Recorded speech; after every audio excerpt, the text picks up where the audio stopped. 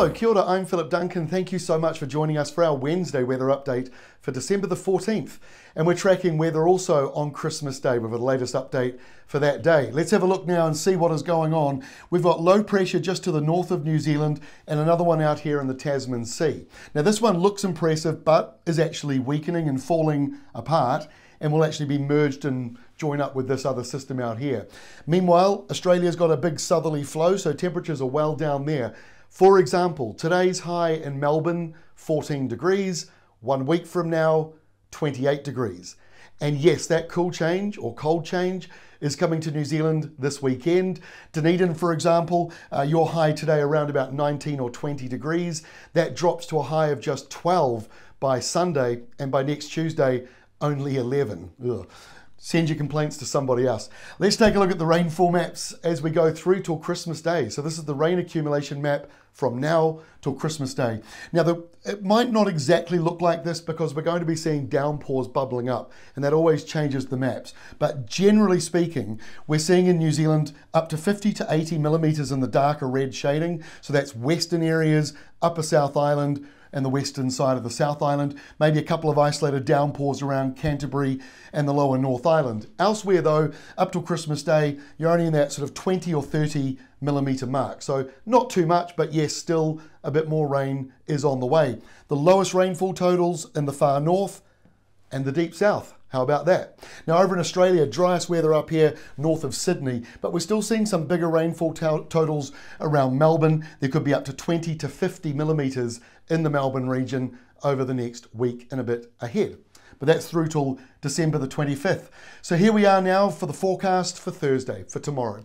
We've got low pressure out here in the Tasman, taking energy away from this one north of New Zealand, and the setup, a humid nor'easter across the country, which means, yes, once again, a warm night, drizzle patches in the morning or showers or patchy rain, and then in the afternoon, bigger downpours with the chance of isolated thunderstorms.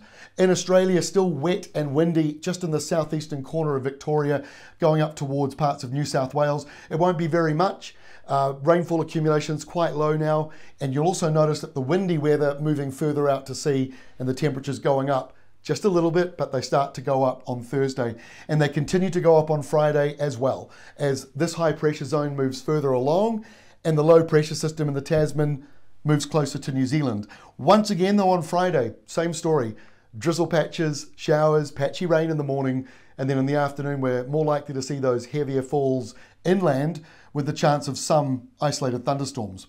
This weekend, the low in the Tasman finally moves in, so we'll be seeing some widespread rain and showers along the western side of New Zealand. That's the reason why that rain accumulation map is showing some heavier falls, mostly because this finally moves in on Saturday and also spills over into Canterbury, and maybe in the afternoon with some daytime heating outside of the main area where it's raining, we might see a few isolated thunderstorms in the mix as well. Also a couple of showers moving up into coastal parts of New South Wales, maybe also into Hobart.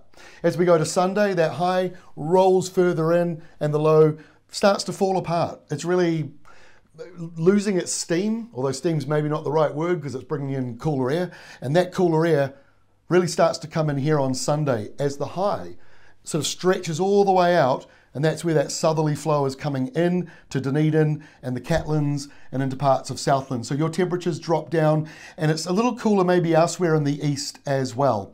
Now by Monday next week, that low really does fall apart in the New Zealand area, and that cold airflow is still down here. Remember, Dunedin's high on Tuesday is 11 degrees. So I think you're about 12 here on Monday, but then that next southerly comes through and it's all due to that high, which I might add is then coming in afterwards. So let's now fast forward to Christmas Day, December the 25th.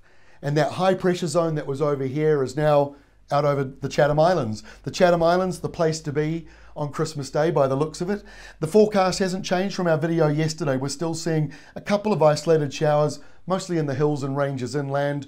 Warm for the North Island, warm for the South Island. In fact, nor'westers building there, rain in Fiordland, and a bit of a breezy nor'wester elsewhere.